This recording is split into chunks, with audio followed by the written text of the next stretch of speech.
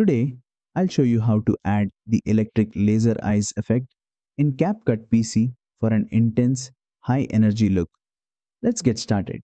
First, import your video into the timeline. Now, head over to the effects panel and go to body effects. In the search bar, type electric eyes and you'll see different variations of this effect. Choose the one that fits your style and drag and drop it onto your clip. Now let's fine tune the effect using the right side editing panel.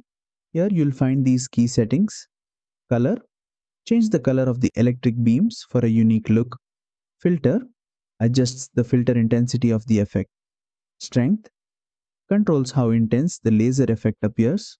Range, expands or reduces the area of the effect around the eyes. Play around with these settings to match your creative vision, and that's it. You've successfully added the electric laser eyes effect in CapCut PC. Use this for gaming edits, superhero transformations, or just for fun. If this tutorial helped, hit like and subscribe for more awesome CapCut tutorials.